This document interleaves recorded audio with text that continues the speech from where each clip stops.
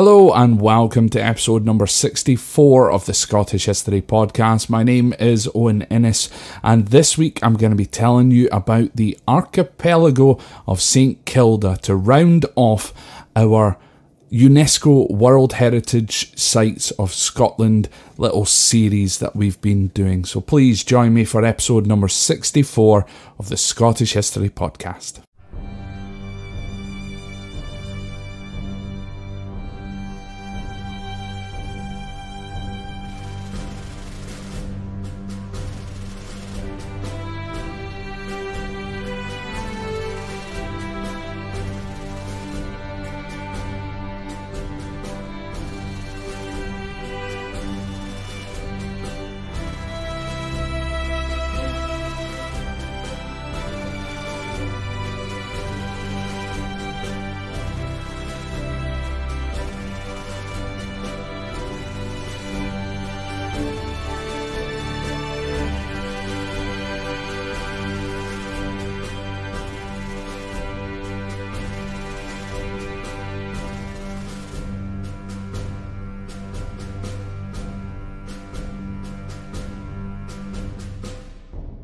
So this episode is going to be a little tough for me, hence why I did leave it until last.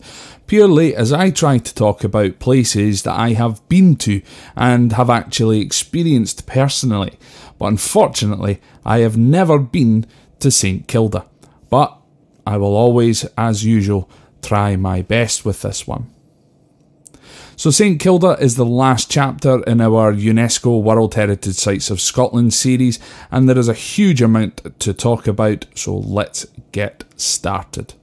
St Kilda is an archipelago which lies 64 kilometres or 40 miles away from North Uist, so that's not even on the mainland of Scotland, another island which is isolated in the Atlantic Ocean and consists of 4 islands.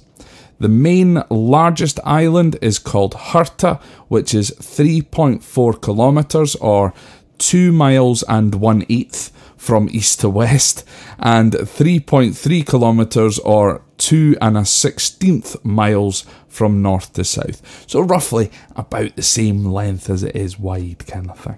This is the island that the majority of its inhabitants lived on until their evacuation in 1930. Now why that was, we will get into that later. The other islands of the archipelago are Dun, which means fort, Soe, which means sheep island, and Borey. The St Kilda archipelago also features many large sea stack formations also, and from the images I have seen, it truly is a sight to behold. There is no direct answer for how St Kilda got its name. There is, of course, no saint of that name, so it's definitely not named after one. The same as Hurta, the most likely that I could find was that it probably means Westland from Old Norse. The archipelago is a result of a long extinct volcano, and the land mostly consists of granites and gabbro style rock. The highest point of St Kilda is on Hurta and is a sea cliff that is 430 metres or 1,410 feet tall, and this is known as Connacher. The sea stack, Stakan Armin, is 196 metres or 643 feet tall and is the highest sea stack in the British Isles. Now we know that St Kilda was inhabited for at least 2,000 years, most recent reports are saying for up to 5,000 years, before its evacuation, going from the Bronze Age up to the 20th century. In 2015, Neolithic pottery was found along with other Neolithic tools and knives, and that means then that it would be older than 2,000 years. No living structures, however, from these times were ever found. However, St Kilda was a hotbed of activity during the Iron Age. The first written record of St Kilda comes in 1202, when an Icelandic cleric took refuge here during a bad storm. During their time on the island, then referred to as Hurtir, so Hirtir, which of course would probably more likely be Hurta, They found brooches, a sword made from iron, along with Danish coins. They also refer to place names on the island that indicate a very heavy Viking influence in the area.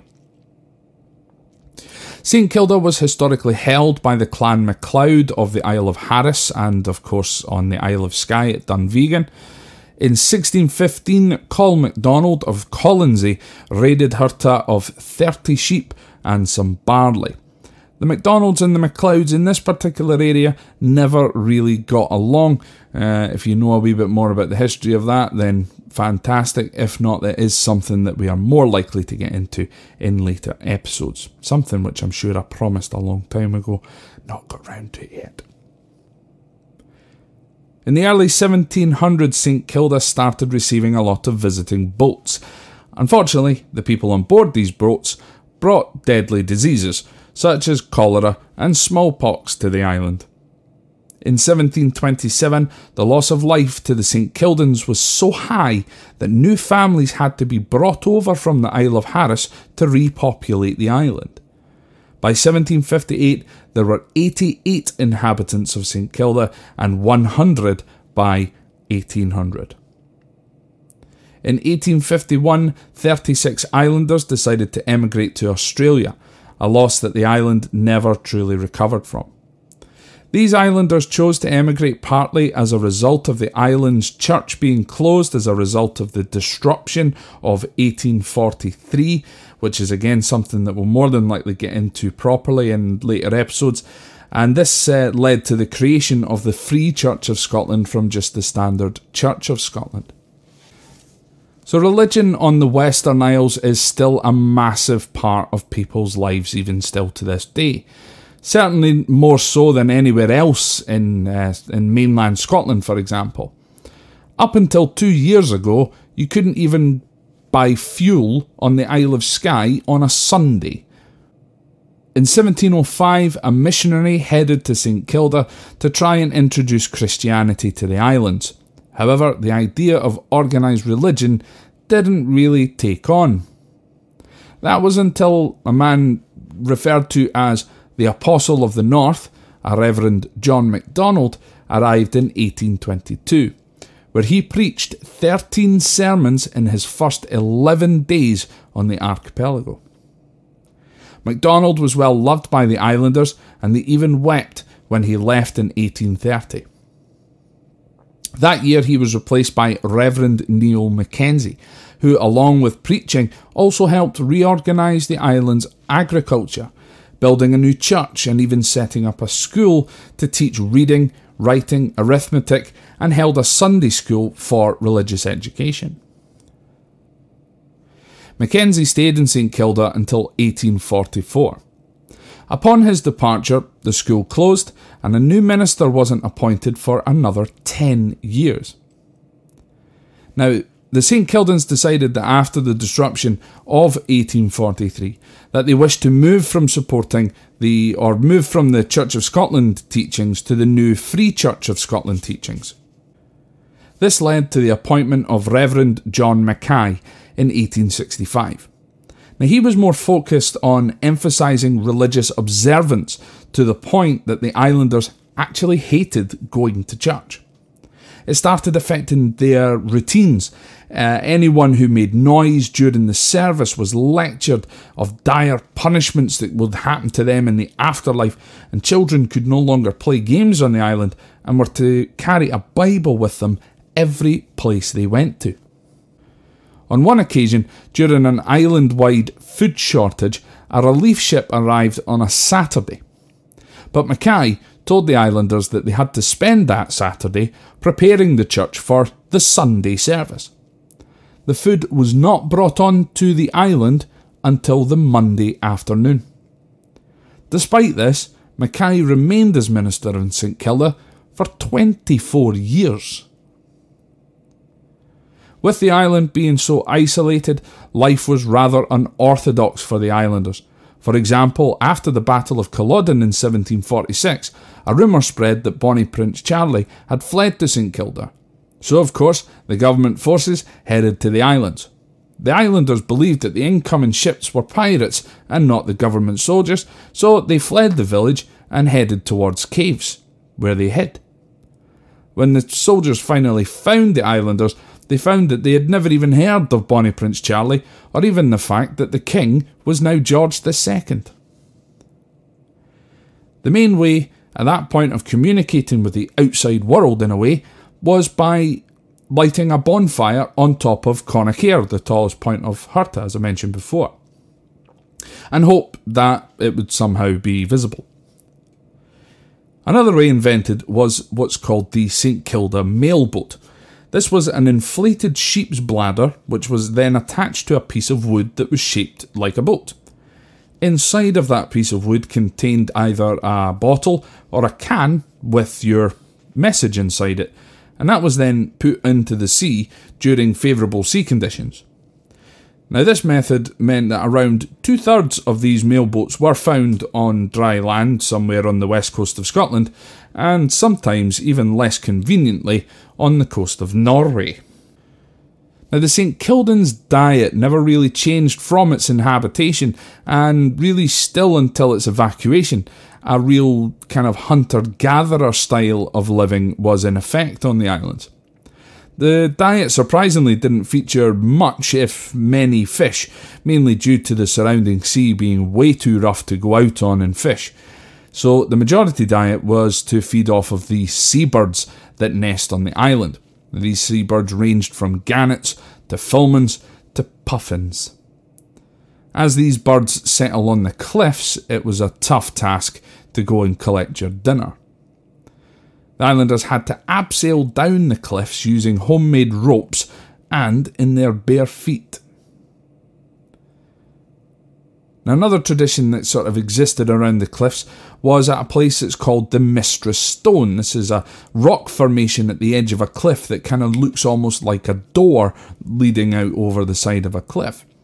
Now, this is where a young man would prove that he could essentially balance on the cliff with his left foot half over the cliff. His right foot was brought over the top of his left foot, so standing on one leg, basically. He then must hold his two fists over the top of his right foot and then bow at the same time. And the tradition was that only then was he ready to get married to the most beautiful woman on the island. I wish it was that easy, just some kind of strange clifftop yoga. In 1898 and 1899, a man called Norman Heathcote visited St Kilda and subsequently published the book called St Kilda in 1900. This brought tourism to the island for the first time. It also meant that islanders could sell their wares to the tourists, things like tweed and eggs and things that they collected around the islands.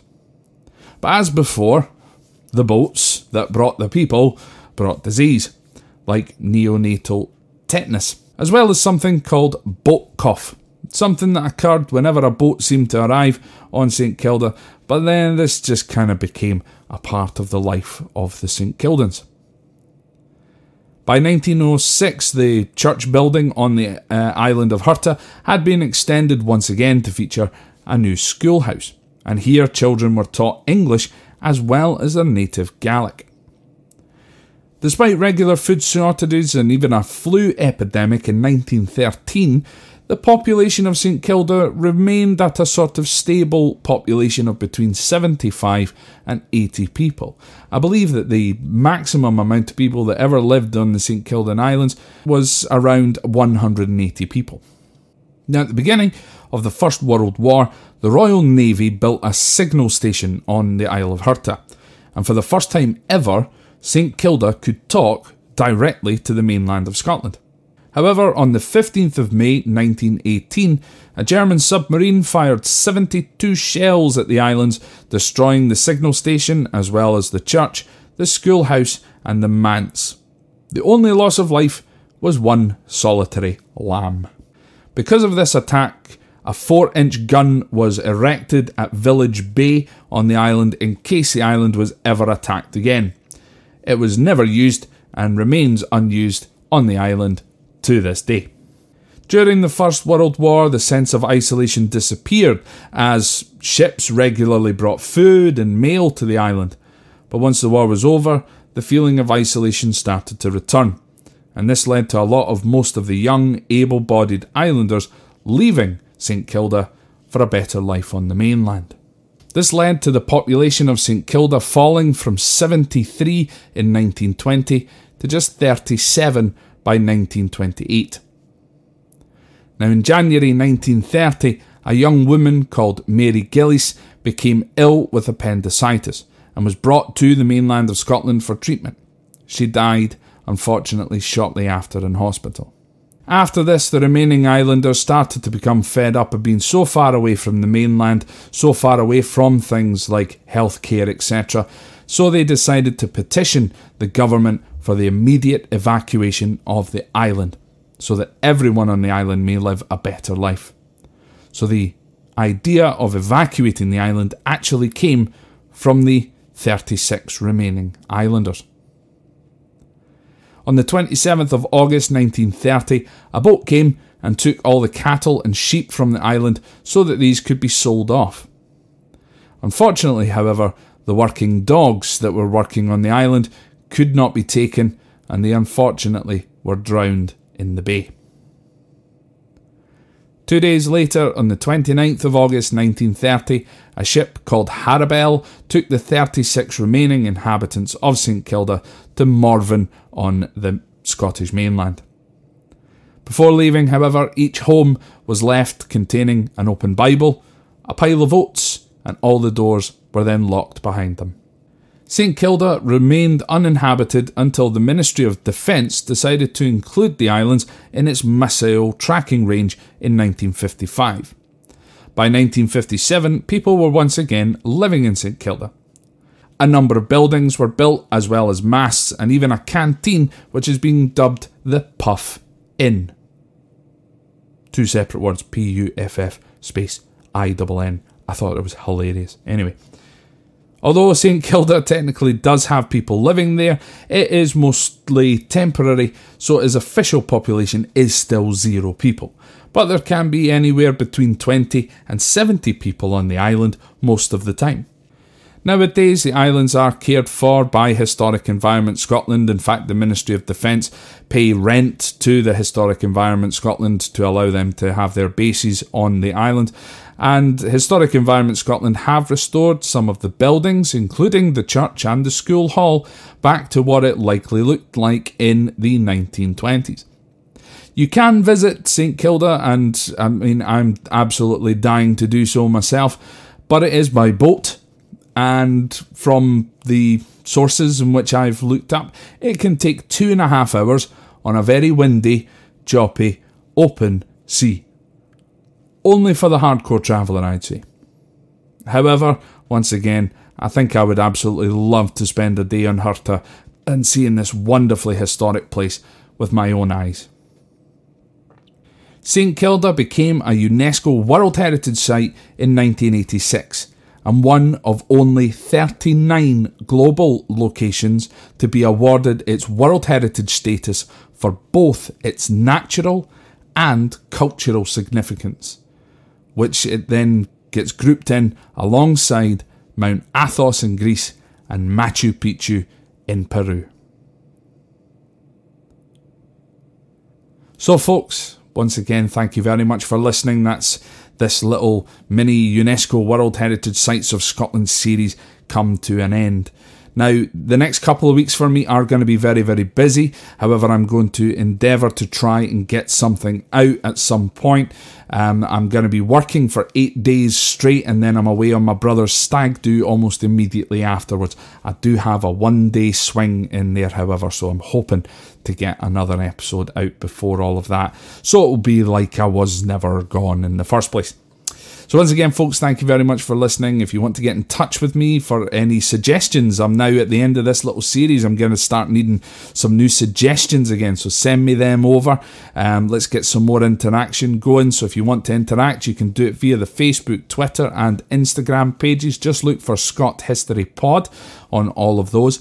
You can send me a direct email to scotthistorypod@gmail.com. Visit the website where you can catch up with all the latest episodes featuring your favourite player by going to scotthistorypod.com. And if you want to support me in any way financially, which is much appreciated but never necessary, and I do wish to thank all of my most recent patrons for coming on board, but if you wish to support me, it is through Patreon, so that's patreon.com/ScottHistoryPod, and that just helps keep this podcast running. And yeah, it is fantastic. Thank you so very much to everybody once again for listening. Take care, and I'll speak to you again next time.